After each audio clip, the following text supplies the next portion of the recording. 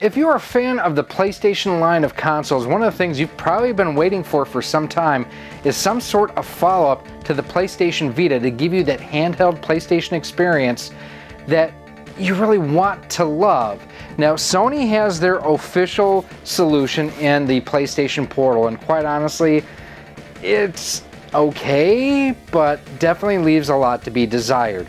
There's stuttering and buffering issues, lag and latency issues, disconnection issues, and a whole lot more. Plus, try to get your hands on one of these right now, kind of hard, and at $200, a little bit overpriced.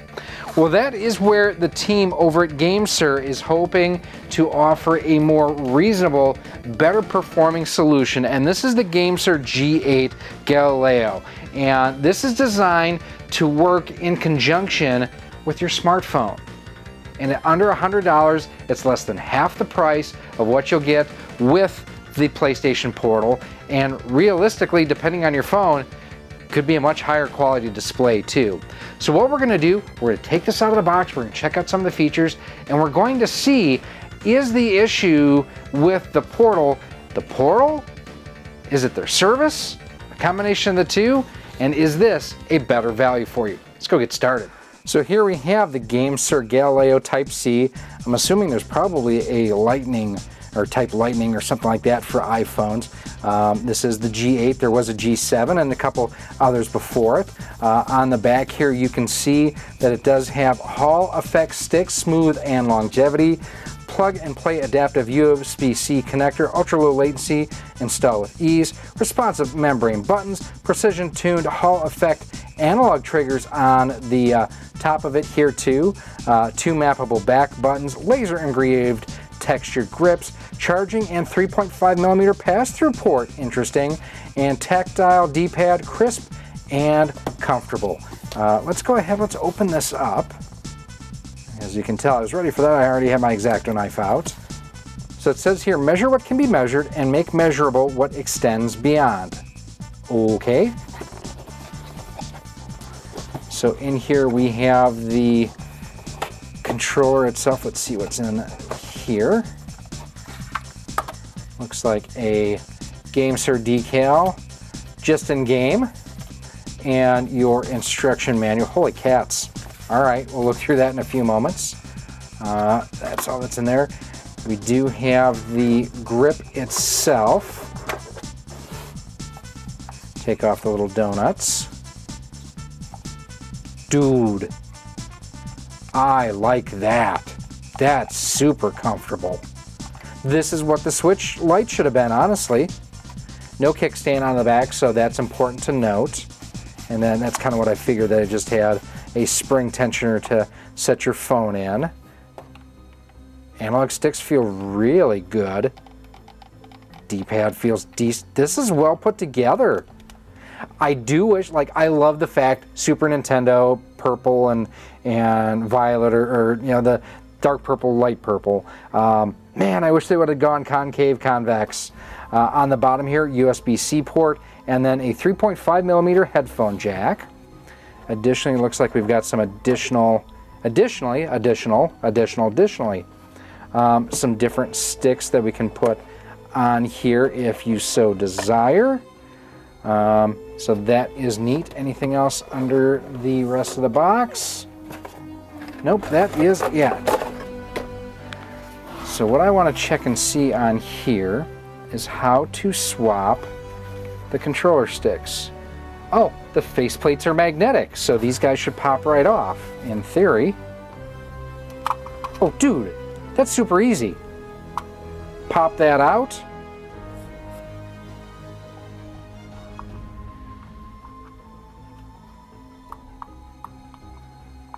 Pop that in.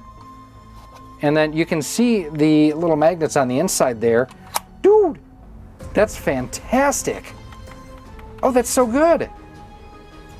That's really good. I like that a lot. Now, I actually prefer the original stick that was on here, so we're gonna pop this one off and put that one back on. But that's so good. I'm liking that. That's fantastic. All right, so let's Slide those aside.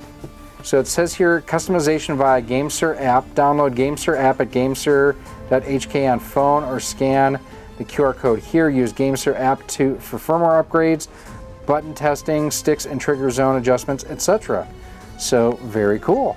So here is my Samsung Galaxy S22 Ultra, and the one thing I want to see, can I leave my case on? Oh, that's awesome! That's flexible. Sweet! Oh, that's such a smart design. I am not thinking I'm going to be able to leave the case on though.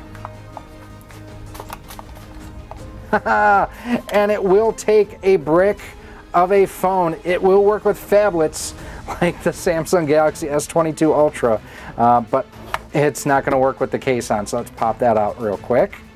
And it already shows a USB device on here. Oh, dude, that's sweet. Check that out. That's so good. That's so good. All right, I want to see, can I remote play with my PS5 on this? All right, so we do have everything launched in the app here, and I have to say what I'm seeing here versus what I'm seeing through the camera, not the same. This is beautiful. But I mean, part of that is the fact that the Samsung S22 Ultra has a beautiful display. Feeling a little bit laggy though, I will admit that, kind of going through here. Like, I can feel some stuttering and slowdown. And I do have, I'll go into my phone itself so you can see that power saving is turned off. Let me actually go into here because I think there's a setting. Let's see. I guess not. I thought that there was like a game mode setting or something like that. There is not. Okay. Oh no, controller battery level is low. Let's hook this up and charge it. I did not realize that it had its own separate battery. We'll take care of that. Boom. Done. Charging. So we'll go into a race real quick and see how this actually performs. Oh. You can see we do have the network error there. We'll just go to Daytona with the pick 'em up. Actually, let's do the Sunday Cup because I want to change car. We'll do that one and enter. Now, one thing you do lose on this is the adaptive triggers. That is something that this does not have, that the DualSense controller has. Now, one thing this does offer that the Portal does not is the fact that I can just use my Bluetooth headphones with this if I want to.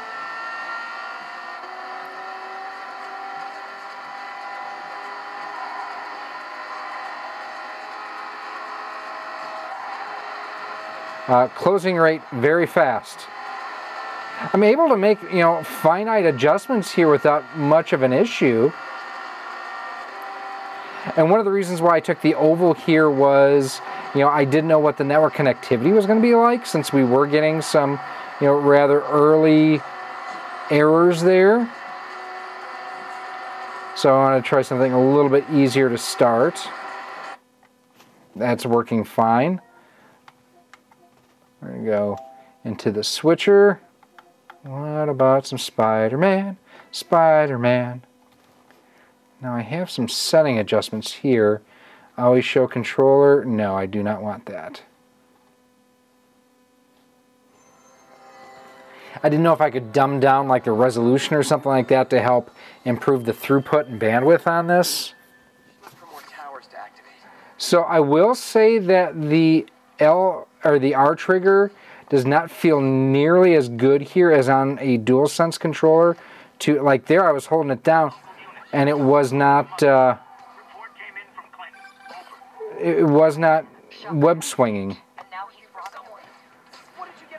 Yeah, I mean, this looks good. That's the nice thing, is the from a graphical standpoint, it definitely looks decent. I am. It's almost like it's got a little bit too much deadband. I mean, from a graphical intensity standpoint, this is, you know, a beautiful game that is looking great on this. Long time no see. Hey, I'm no lawyer, but I'm pretty sure that's a parole violation. Yeah, there's the stutter I was expecting. Yep. Oops, guess we're stuck in here for a while. Want to play 20 questions? Definitely having some stuttering issues there. I'm going to turn down our lights a little bit, see if we can't make it a little bit easier for you to see as well. It's feeling okay. It's still... I think this is kind of hammering home the fact... We're going to go home here now. We're going to change games. I think it's hammering home that a lot of the issues with the Portal are more related to the service than the device. Let's go home. Let's try DuckTales The Afternoon Collection. I will say I love the form factor of this. This is super comfortable. Again, this is like if Nintendo can make the Switch 2 like this, sign me up. I'm going to play some DuckTales because I want to check and see too how the D-pad is.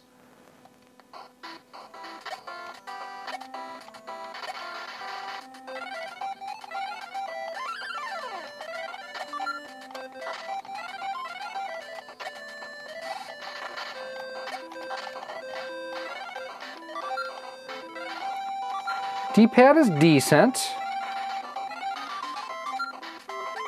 It feels a little bit, I guess the best way I could put it is springy. I'm going to try the analog stick now.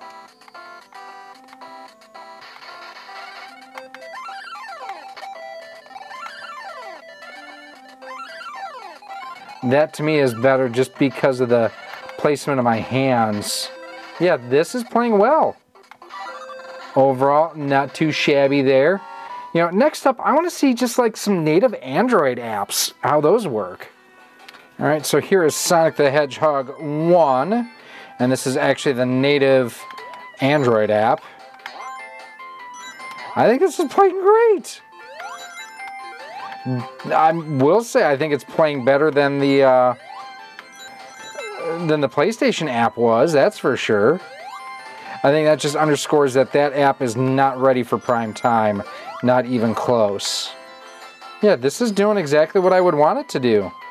Button presses are responsive. The analog stick is working fantastically. As you can see here, I've actually launched Xbox Game Pass Cloud Gaming. And this is MLB The Show 23. And one of the things for me, I'm not going to play a whole lot of this, but pitching and hitting, I can always tell if there's any issues with lag, latency, delay, because of the way that I have the game set up. I will tell you, at least thus far, this is a hell of a lot smoother than what PlayStation is offering on theirs. This looks beautiful. I am thrilled with this. And the like lag and latency, look at that pitch meter. That's spot on. I am loving that. A little bit late there, but that's nothing like I've done that before, so. Oh, that's absolutely perfect. That's everything that I want it to be. Popped him up. Garrett Mitchell out there in center field. 2 quickly down. That's what I just said. There are 2 down.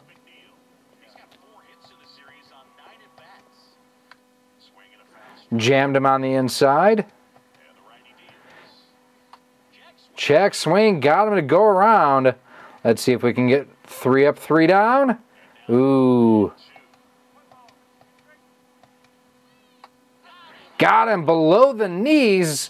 Buckled him there. Struck him out.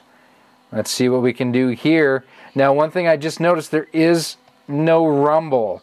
Ooh, popped him up. Yeah, it's really... I don't like the lack of rumble.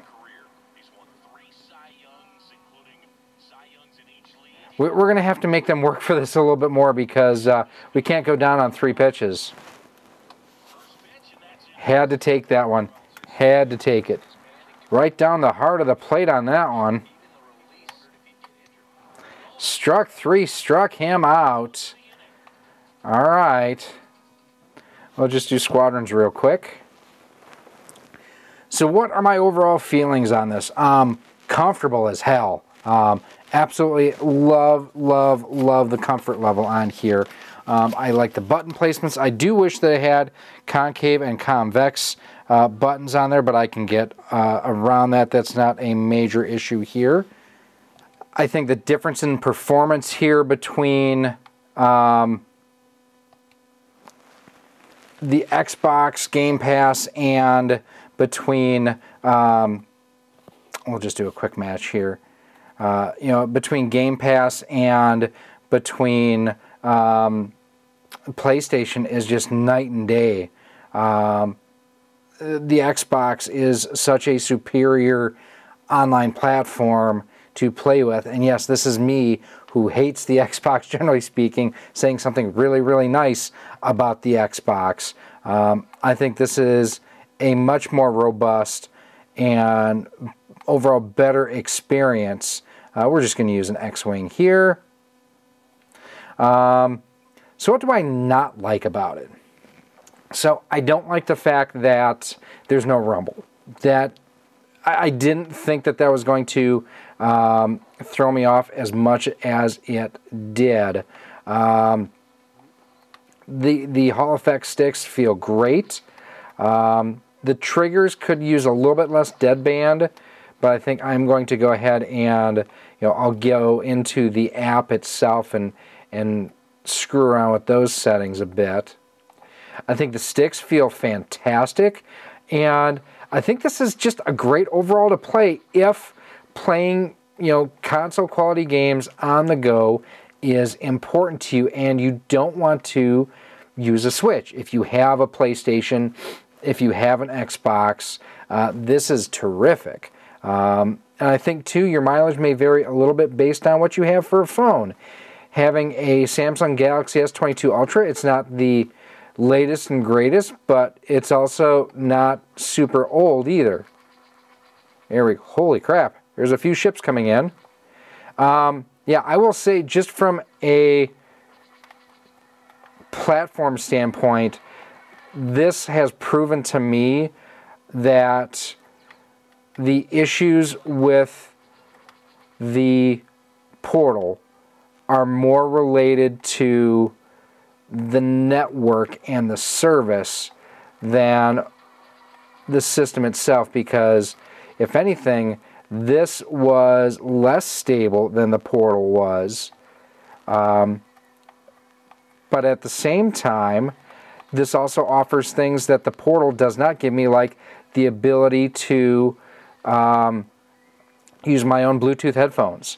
I'm so tired of Sony keeping that behind a paywall where you have to use their headphones. So what do I think of the GameSir Galileo G8? This thing is phenomenal. So a little backstory about me. I hate playing mobile games on a touchscreen.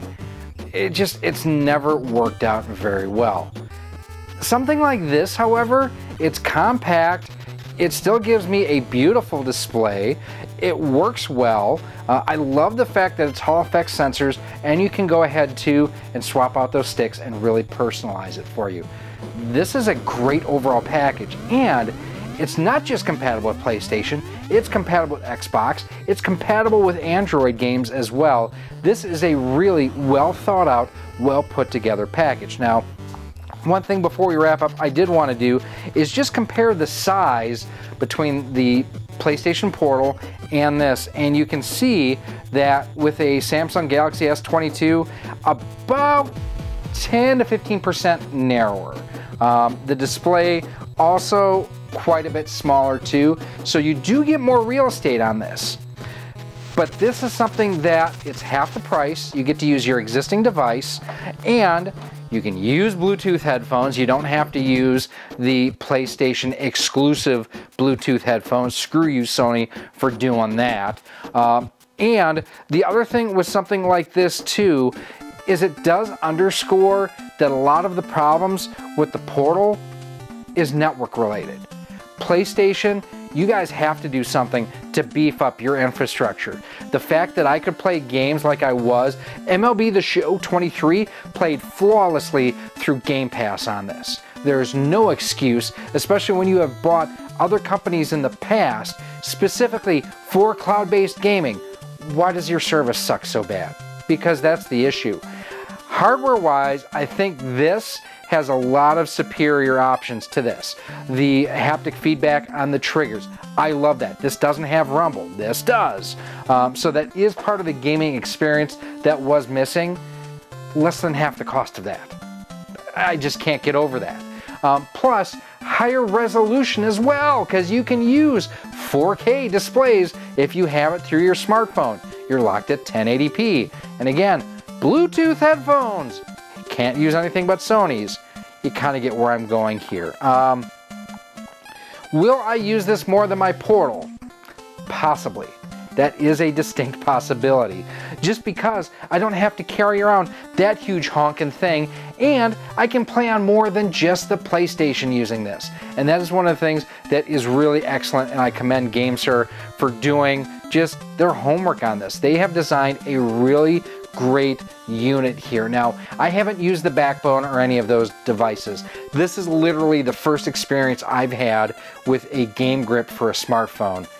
And this is excellent. I'm absolutely loving everything about it. Now, if you do want to pick one of these up, I will have a link down below in a pinned comment where you can get one through our affiliate link through our Amazon storefront. Now, I do also want to thank GameSir for sending us one of these for testing purposes. Now, they're not seeing this ahead of time. They're not screening the content.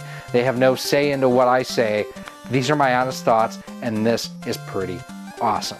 Now, if you want to see some of the other videos that we've done, like for example, if you want to check out our full-blown review on the PlayStation Portal, I'll have that here on screen right now. Make sure you check it out and see just exactly why this may be your superior option.